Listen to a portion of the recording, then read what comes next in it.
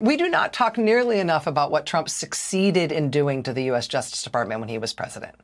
He ousted U.S. attorneys. He got investigations into himself and his allies kiboshed. He got the case against his disgraced national security advisor thrown out, even though he had already pled guilty. He got the sentencing recommendation for Roger Stone reduced after Stone's multiple convictions. He got the Justice Department to investigate and even prosecute prominent Democrats he didn't like, even when there was zero case to be made.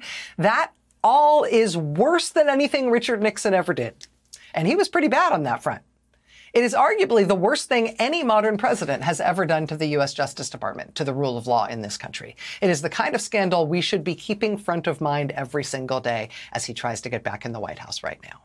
It is absolutely the blueprint for where they would start to try to complete the unfinished business, right, of the first term if Donald Trump returns to the White House.